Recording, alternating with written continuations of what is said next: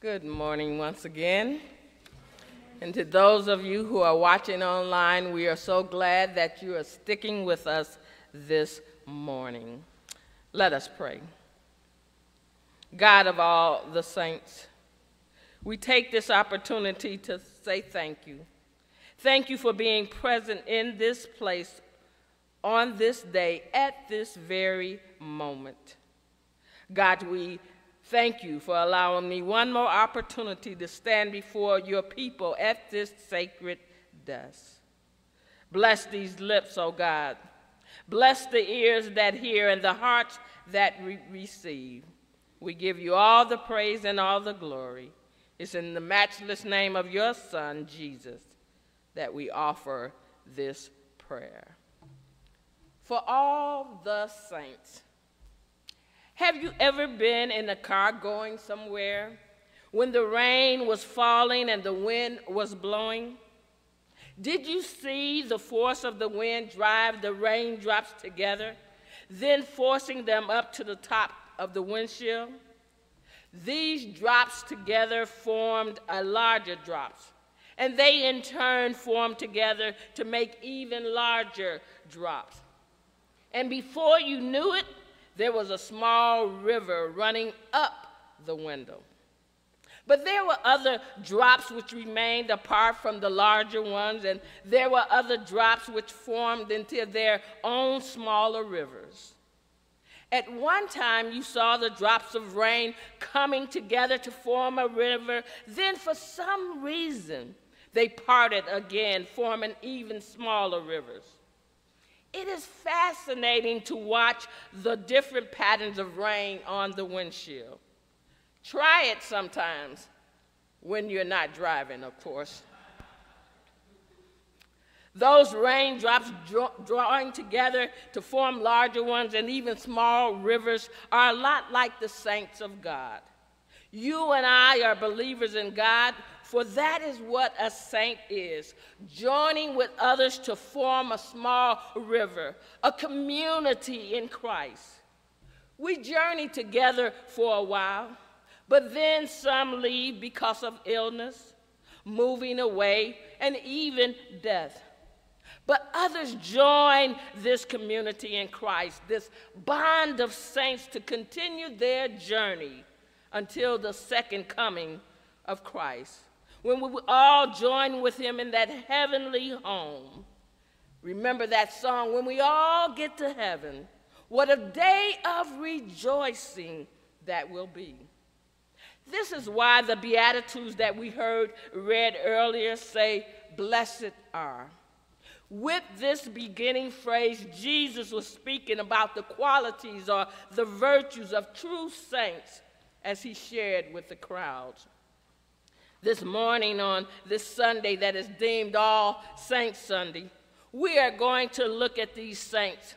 Saints we have journeyed with in the past, saints we journey with now in the present, and then the hope of all saints we have in the future. The saints we recall in the past, the ones who have found their eternal rest. We remember their faith and the fact that our fellowship is a communion of eternal life. The members of this community remain part of it, even after death. It is from these saints that our heritage of faith has been passed on. It is from these saints that the time-honored values are passed on and are brought into this very present moment. It is from these saints that we can draw courage and faith and courage and strength. It is from these saints that we remember their lives, their actions, and their relationships. We remember our connectedness, remembering that our little community here is part of the body of Christ, the church throughout time and space. This is why church history and a good record keeping are so very important. I picked up one of y'all histories in the back and read through it about how all the different churches come came together to remember all of those saints, even those we do not know, for all the saints. As we reflect back over our lives, we recall many saints, even loved ones who, though they are now resting in another land not made with hands, they still keep us good with their relationship. For the relationship is alive within each and every one of us. Maybe it's a husband's memory, or a child, or a father's memory, or a grandparent's memory which tugs at the heartstrings of our lives. Whatever it is good to ponder, to reflect, to relive those special moments. Blessed are the meek and the pure in heart. As I think back over my years of being a pastor, many saints flash through the picture book of my mind. Each one holds a special memory, a special picture which influences my life today. And from my personal history, the images of my two grandparents, the grandmothers, the two grandfathers, my paternal great-grandparents, which I had the pleasure of knowing, my father, one of my brothers, aunts and uncles and cousins and other relatives and friends, dear to me, flash across the memory screen. From my grandparents, especially my mother's mother, I gained a deep sense of pride, family love, strong love of God, and a blessed outlook on heritage. My spiritual roots are much stronger because of her prayers, her conversations, and the way she lived her life with uncompromising values. My maternal grandfather was a man of powerful prayers and unwavering strength. And in the face of racism, he stood his ground and protected his family. From my paternal grandparents, I gained a sense of call to ministry, for both of them were preachers of the gospel. From my dear father, I gained a love of music and singing because he was a quartet singer with one of the sweetest tenor voices this side of heaven. And I consider my own 95-year-old mother one of the living saints for the gift that she gave her children as a single mother. There are so many other things that I can say about the saints in my life, living and deceased, but then we would never finish this sermon. Remember, I told y'all, if you don't say amen, it might take me a little longer. For all the saints, they will never be read about in a book or given a star on the Hollywood Walk of Fame or put in one of the many halls of fame, for they are ordinary people just like you and me. But in the course of seeking to be faithful followers of Christ, in striving to love the Lord with all their hearts, their soul, their strength, and their mind, they ended up touching my life in ways that changed me and had a profound effect on who I am today.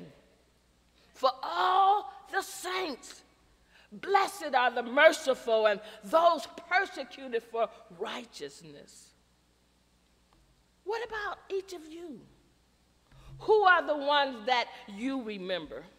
Who are the saints in your lives that brought you to this place today so that you are here in church, in this church on this day to worship and praise God, to hear God's word, and to celebrate God's love and grace through the holy sacraments that will be shared today? Friends, this is what All Saints Sunday is all about.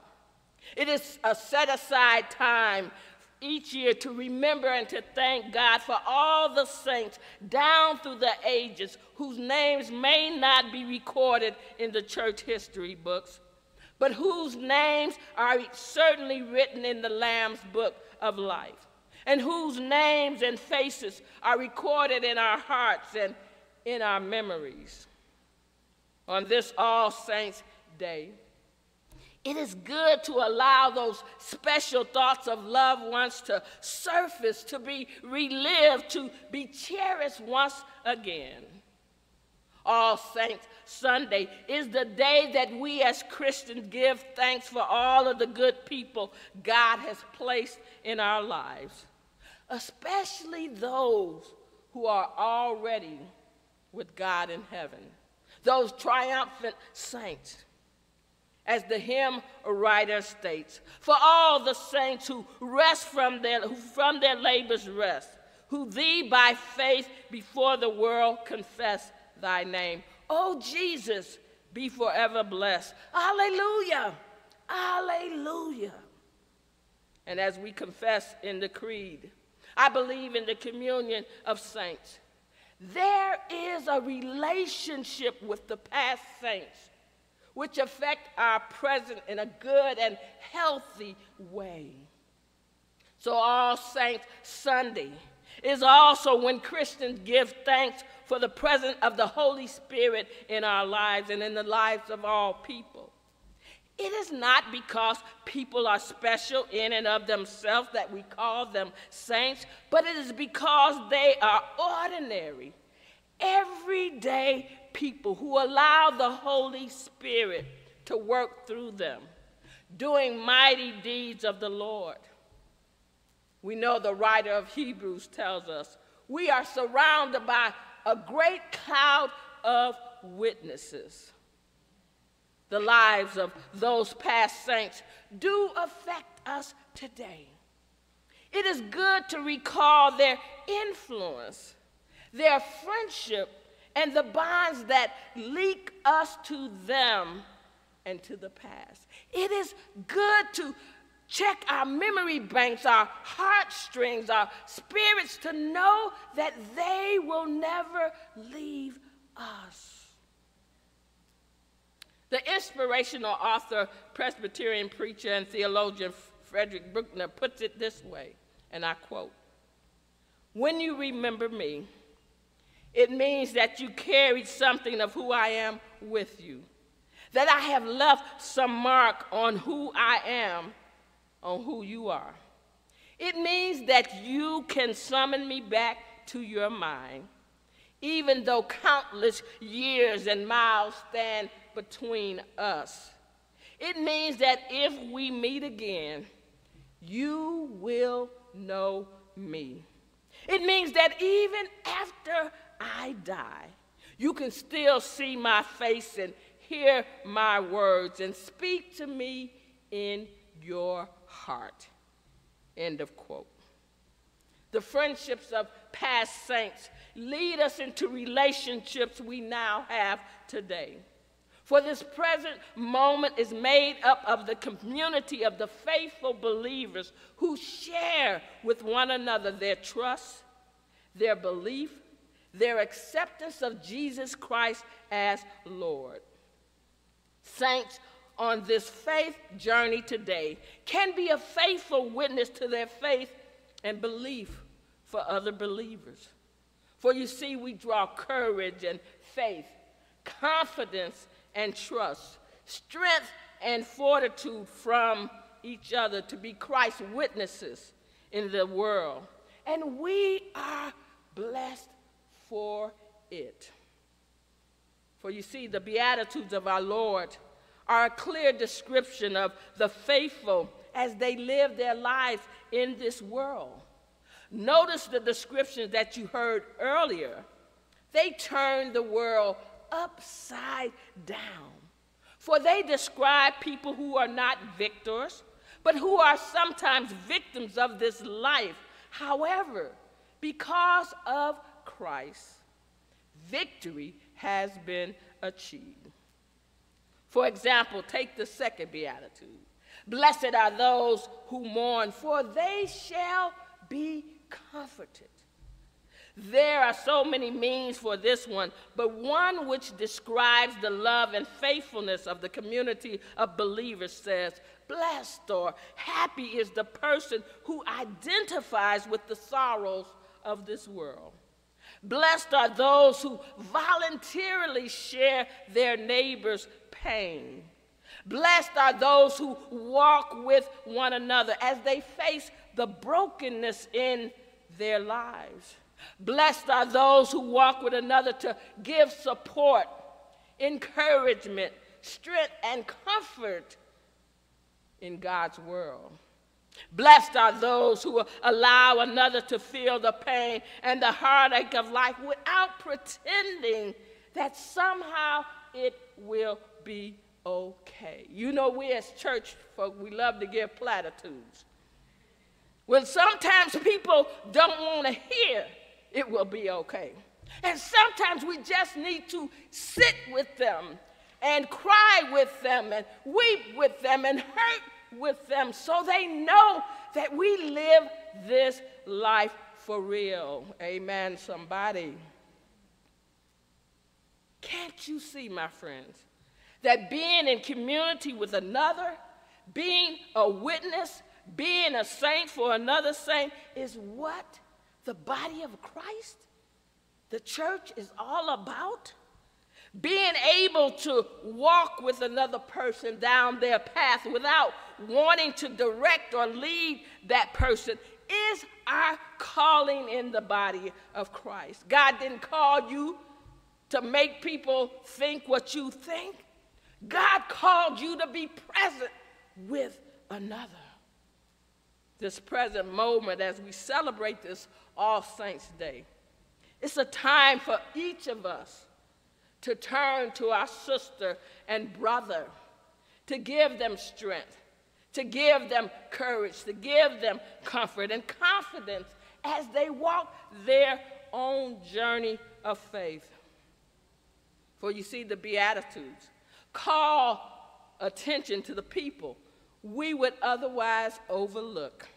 Those that are humble, compassionate, meek, righteous, merciful, pure in heart, peacemakers, and willing to be persecuted for righteousness' sake. Sounds like our election cycle. Amen, somebody. In conclusion, the Beatitudes remind us how God in Christ claims people frail, humble, poor, mourning, and makes them his own. As you read through the Beatitudes, and I ask that you would not just hear them today, but go home and read them again and let them speak to you. Let Jesus speak to you as if you were sitting on that mount with him.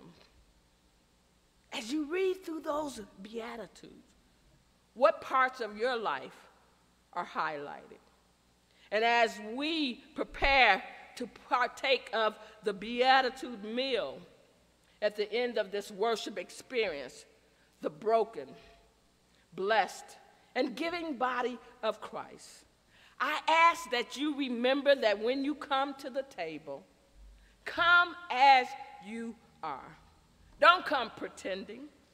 Don't come thinking you are a bag of chips and all of that. Come as you are. Behold who you are. Know that as the blessings Jesus shared on that mount, know that it will be at this table.